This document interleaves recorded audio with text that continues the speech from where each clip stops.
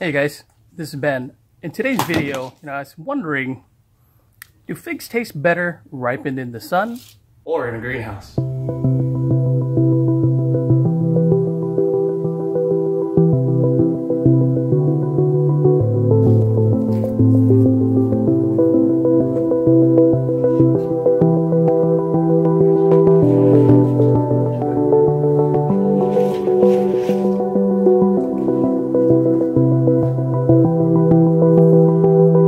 Today I actually want to cover a couple things. I want to cover how figs ripen, what you can do about helping them ripen, and then whether or not figs would taste better ripened in the greenhouse or outside in the sun.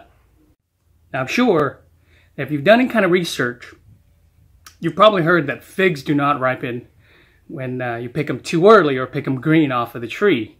However, you probably even have heard either an aunt, uncle, cousin, or on the forum somewhere that you can pick figs green and they'll ripen on the counter. So what's the answer to that? Okay, so what's the truth behind picking figs green? So technically, both accounts are true. Now, figs are scientifically known as what are climateric types of fruit. That include bananas, tomatoes, apples, peaches. And what that means is climateric fruits will ripen off of the tree. Now it depends. If you picked a fig that was green, it's not going to ripen.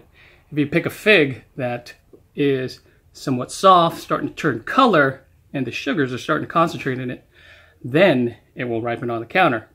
Okay, so what's the difference, right? So why do they ripen on the counter? Well, technically, what it is fruits have what is called ethylene gas. And ethylene gas is actually what makes a fruit ripen. So in 1901, a Russian scientist by the name of Dimitry Neljubow, he discovered that plants were being affected by these gas that were leaking out of a gas main, and the vapors were causing the surrounding plants to grow abnormally. Now, 3 decades later, researchers found that plants not only responded to ethylene gas, but they can actually produce their own.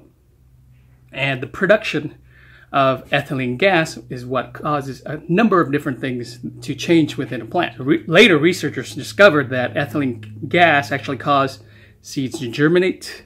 They prompted leaves to change color. They triggered flower petals to die, and fruits to ripen.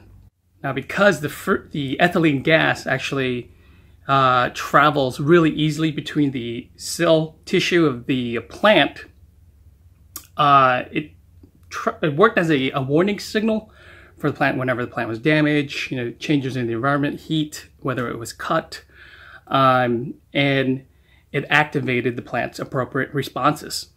So in a sense, these plants were actually signaling within the plant itself and also the surrounding plants around it. You may have heard that to ripen certain fruit, you want to put your unripened whatever it is along with like a banana or an apple in a shoebox, and it'll help to ripen that fruit, and that's because of ethylene gas. So maybe, just maybe, if you took a ripening fig plant and put it next to another fig plant that was close to ripening, it could signal that other fig plant to produce more ethylene gas and ripen its fruit. Have you ever heard of crown shyness? So crown shyness is actually a phenomenon within trees, more specifically within the same species of trees, where they'll grow a canopy and the canopy won't touch the other tree. So they'll create these gaps, these channeling gaps between the trees, and basically what that does is it protects that tree from any type of disease or insect or anything that could be transferred to the other tree. Basically what that means is the communication between trees is possible. They actually do talk. So let's talk about a couple of ideas that you can actually execute yourself to help your fig tree ripen your fruit. So the first one is actually pinching the top of the trees. There's a couple times you can actually pinch the top of fig trees. And the first time is actually within the spring time frame, where you can pinch the top. Take a look at that there. Just take that and pinch it off in the springtime. And what that will do is actually trigger the plant to grow more lateral shoots, for one, and then two, trigger it to actually produce the fruit. Now the second time you want to pinch the fig tree is actually during the summer, around this time frame. We're in August right now, and you'll see that the figs are somewhat green. Now you want it to concentrate on putting the energy into the fruit versus the energy into the growth of the tip of the branches. And so you can take this branch and pinch it. I'm not going to do that yet with this tree. I actually want it to grow a little bit taller, but you can pinch that, and basically what that does is it'll trigger the plant to then produce, again, more energy. Actually not produce, but put more energy into the fruit versus growing the vegetation. Now the other thing you can actually do to speed up the process of fig ripening is actually pick off the smaller figs that you know are not going to ripen in time. So, you know, they're tiny and you're already in, you know, mid-August, end of August. Go ahead and pluck off those little ones. They're usually found at the tips of the branches. And another method that other folks have used is to take some oil and dab a little bit of the oil right onto the eye of the fig, and supposedly this actually speeds up the ripening process as well. So you take a little bit of olive oil. It's a new bottle. Put that a little bit on your finger. Now this is my Noir de Barbentane. All I'm going to do is just dab the eye of that. Okay. And then compared to the other three that are on this tree right now, it should ripen a little bit faster. Okay, so this is my Genovese Nero. I brought this guy outside to ripen versus putting it in the greenhouse and ripen, and it's definitely ready to go. That looks nice and ripe and juicy. And I also have a brand new one that I get to try out today. This one was known as a Calderwood Unknown.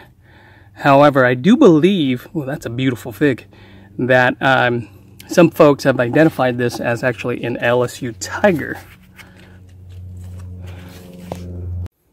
Okay, now that we've pulled off 3 figs from the trees today, these have all ripened in the sun. So, one, what I did was I grouped all of the ripening figs together, and then 2, I took the greenhouse figs outside to ripen.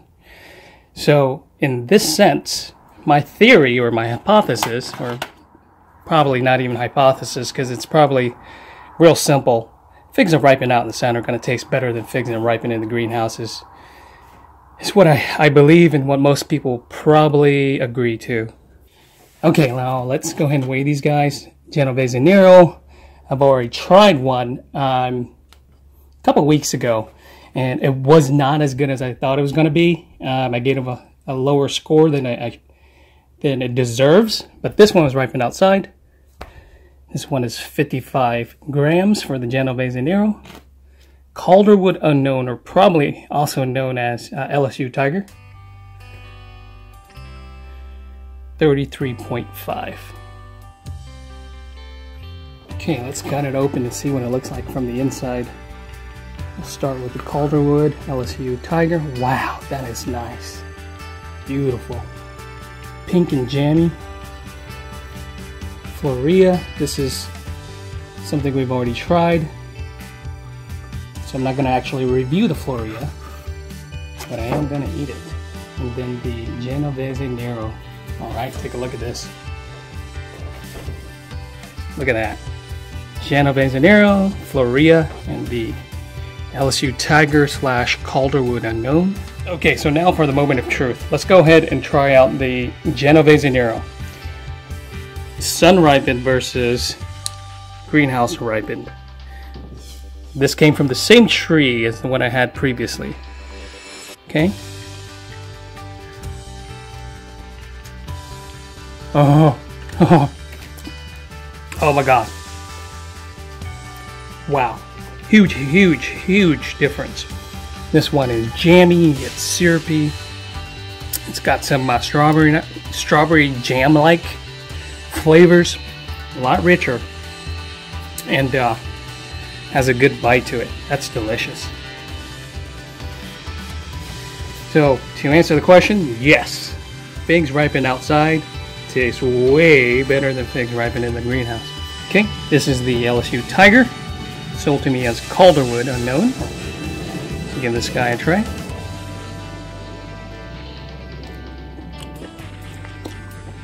Oh man. Wow, that's good. That's good. I like it even better than the Genovese Nero.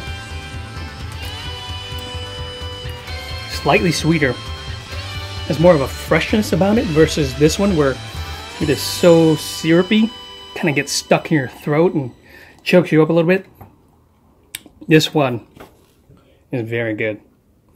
From what I've read, it's actually relatively cold hardy as well. This tree has been growing pretty much outside all summer, so I haven't even had it in the greenhouse. And it's giving me ripe fruit on its first year. What a great fig. Delicious. Very, very delicious. I'm just going to eat this for you. It's begging to be eaten. This thing has been on the tree long enough to give it kind of that dried figgy taste about it. It's still very good. All right, you guys. Well, thanks again for tuning in. Hopefully you've learned something today about how to ripen your fig trees and how to ripen your fig fruit and apply it to the trees in your garden. Well, if you like it, please subscribe. See you next time. Thanks, guys. Bye-bye.